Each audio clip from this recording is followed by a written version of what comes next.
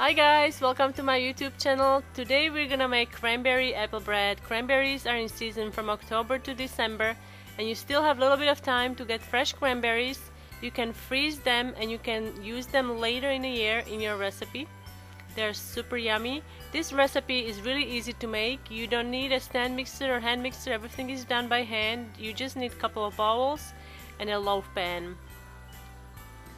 Here I have fresh cranberries, granulated sugar, flour, lemon zest, corn flour. You can also use cornmeal or you can process cornmeal in the food processor to get a finer texture. Corn flour is a lot finer than cornmeal. I have all-purpose flour, oil, buttermilk. Here I have some salt and baking powder.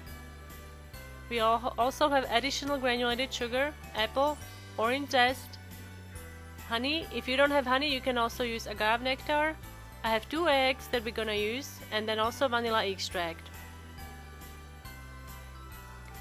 Preheat your oven to 350 and then prepare your pan. Line the loaf pan with, or spray the loaf pan with nonstick spray and line the bottom with parchment and set it aside. For the filling, I'm gonna be using 1 apple. You wanna peel the apple and chop it up into medium small chunks, and then add cranberries, lemon zest, a little bit of flour, and also granulated sugar. For all the ingredients and measurements, you can find them down below in the description area. To make the batter, first we have to whisk together dry ingredients. So you need to mix all-purpose flour, corn flour, salt, and baking powder. And now you can set it aside. For the wet ingredients, whisk together oil, sugar, buttermilk, orange zest. You want to crack 2 eggs into this. Add honey.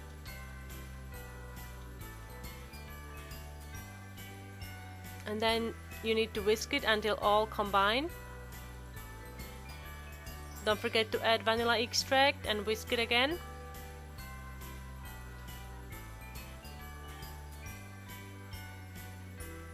Spread the filling on the bottom of the pan.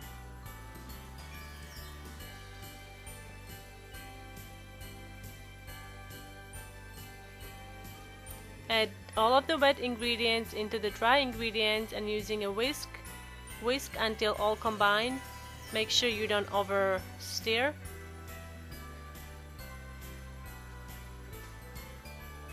And then you can pour the batter on top of the filling.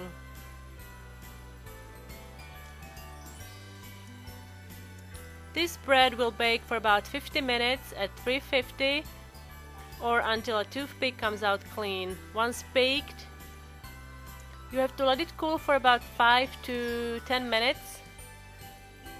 And as you see, the top has domed a little bit, so I'm just gonna trim the top.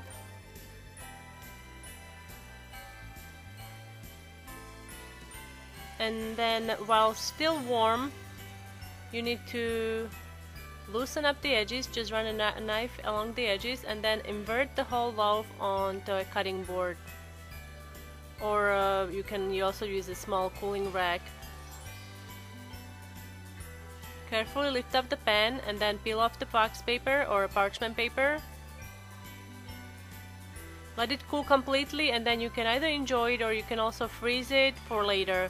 I hope you'll give this recipe a try. Don't forget to get those cranberries now so you can freeze them for later. Subscribe to my YouTube channel and you'll get all the updates delivered to you via email. Thanks for watching and Merry Christmas!